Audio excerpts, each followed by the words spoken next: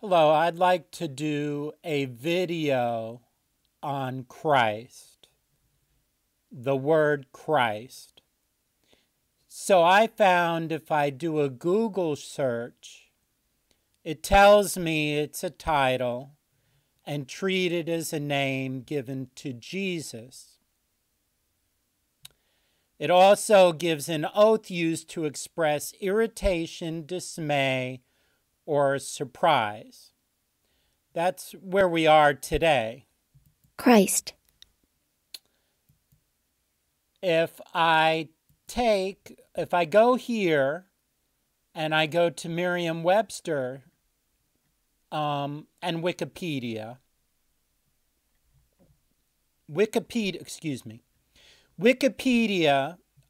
gives Christ used by Christians as both a name and a title unambiguously refers to Jesus. It is also used as a title in the reciprocal usage, Christ Jesus, meaning the Messiah Jesus, or Jesus the Anointed, and independently as the Christ. The Wikipedia is actually not that bad that's put up here. I disagree with the Google preferred definition, and the first dictionary, Messiah is decent. Jesus, an ideal type of humanity. So let's go into this definition deeper. First, if you search Christ in Blue Letter Bible, Matthew 1:1 is the first mention in the King James Bible of that word. The verse is, "The book of the generation of Jesus Christ, the son of David, the son of Abraham." So Christ is one of the first words in the New Testament, in the first book of the New Testament, in the first chapter of the New Testament, in the first verse of the New Testament is that word Christ. Now, that word is also important because if you go to, for example, Romans 5:8, it says, "But God commendeth his love toward us, in that while we were yet sinners, Christ died for us." It didn't say Jesus there. It didn't say Jesus Christ. It says Christ died for us. So that's Romans 5:8 is often given as part of the gospel when someone witnesses and explains to somebody what the Bible says about going to heaven. Romans 5:8 is often one of the verses used. And notice specifically the name Christ is there, not Jesus and not Jesus Christ. So I went rather to Webster's 1828 to look for a definition because I wasn't satisfied with Merriam-Webster's or Google's main definitions, although I did think Wikipedia's was decent. If you go to Webster's 1828 dictionary, Christ, the noun, the anointed. Notice the anointed is capital letters there because Christ is considered the New Testament word for the Hebrew Messiah, which means the anointed. That is the core meaning of Christ. All right, it says here the anointed, an appellation given to the Savior of the world and synonymous with the Hebrew Messiah. It was a custom of antiquity to consecrate persons to the sacerdotal and regal offices by anointing them with oil. Okay. Let's go further into this. Blue Letter Bible, let's look up that word anointed and see if we get Messiah out of that. So I looked through different things, and I remembered that Jesus had said, I mean, you do see, if you go to anointed, you'll see like different words that contain masach,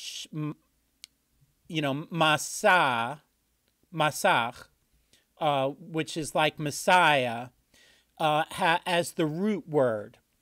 But I went to a verse that made verses that made sense to me. So if you see, thou shalt take the anointing oil and pour it upon his head and anoint him,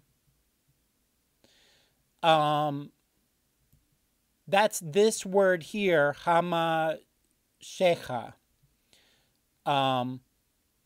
which has as the root mashecha, or that word Messiah. It's still the root for that word anointing. In Isaiah 61:1, sorry for getting a little caught up there, it says, the Spirit of the Lord God is upon me, because the Lord hath anointed me to preach good tidings unto the meek. He hath sent me to bind up the brokenhearted, to proclaim liberty to the captives, and the opening of the prison to them that are bound. Those are, that was quoted by Jesus in the New Testament. And that word, anointed, is specifically that root, mashach, that Hebrew word. You can hear it. Strong's H, 4886. Mashach. All right, let me put the microphone by that again. Strong's H, 4886. Mashach. Mashach.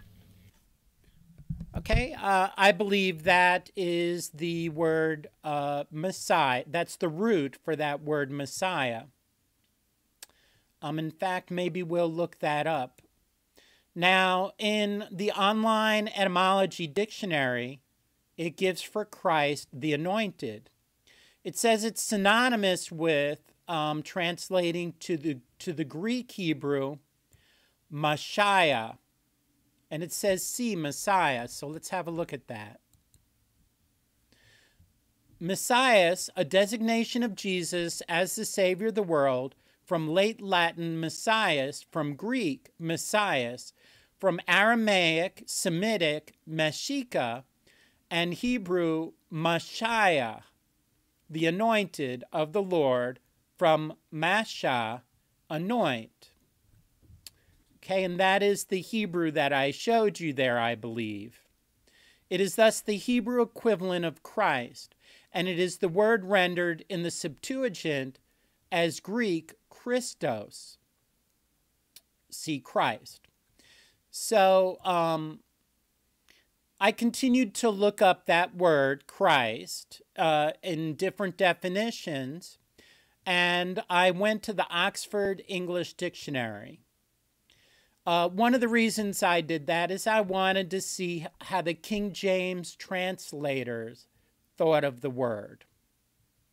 So if you look up Christ in that original dictionary, and I'll link the archive.org download for this dictionary, it originally formed, it says here, forms 1 to 5 are C-R-I-S-T, where they left the H out.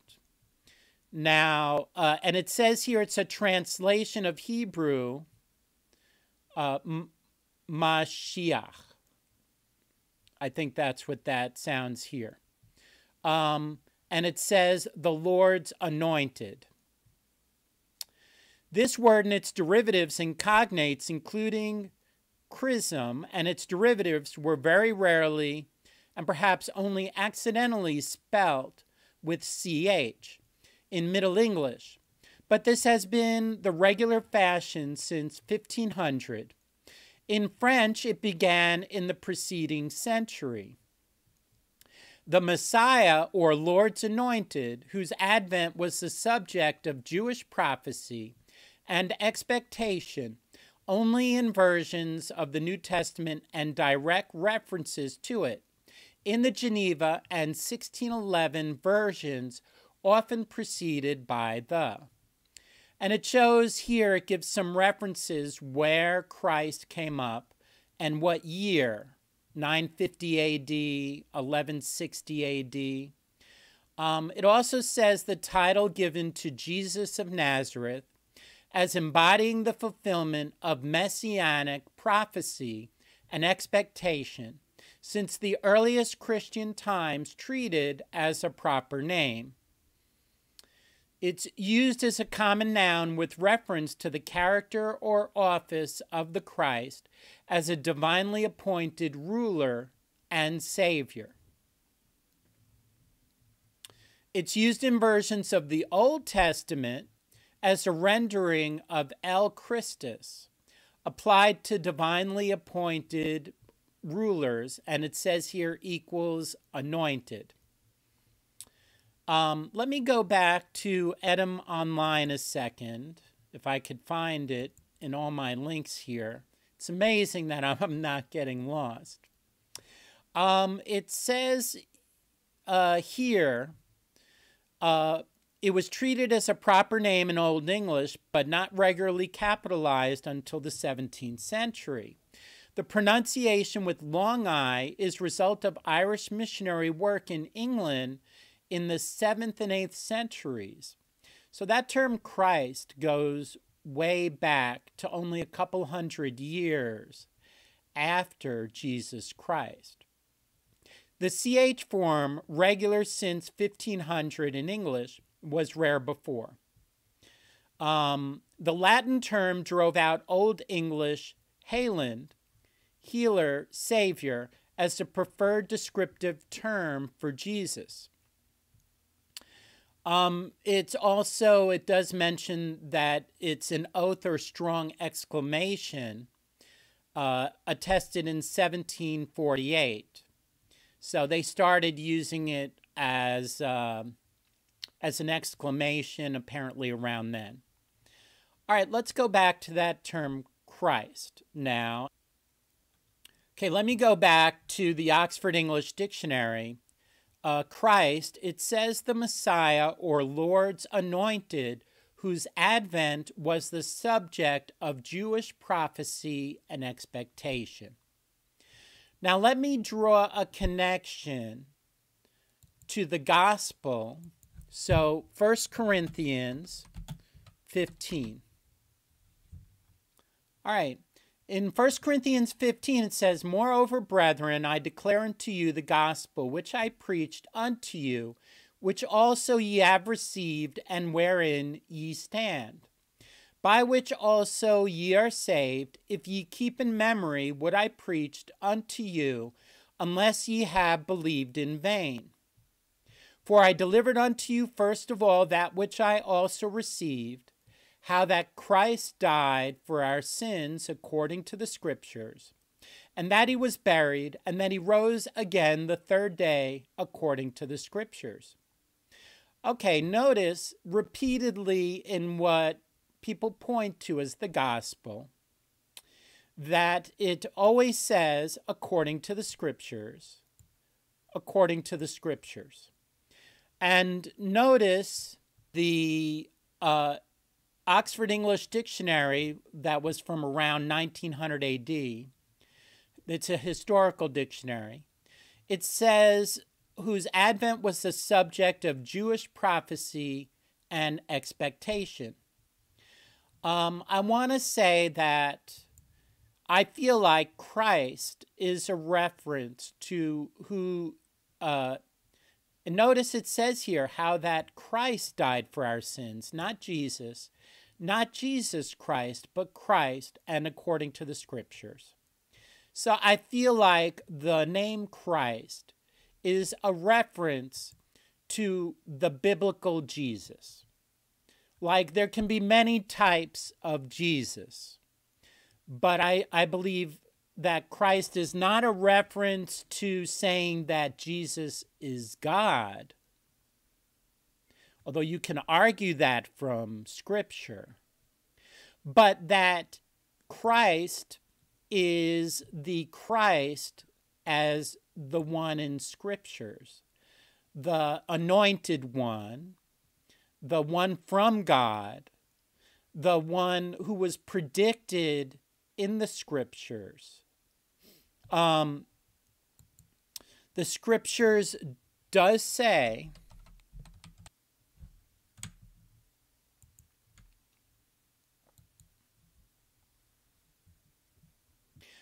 Colossians 2:8 and 9 says, "Beware lest any man spoil you through philosophy and vain deceit, after the tradition of men, after the rudiments of the world, and not after Christ." Notice it doesn't say Jesus there. It doesn't say Jesus Christ, but like in the gospel, it says Christ. And in Colossians 2:9, it says, "For in him dwelleth all the fullness of the Godhead bodily." It doesn't say the words Jesus is God there.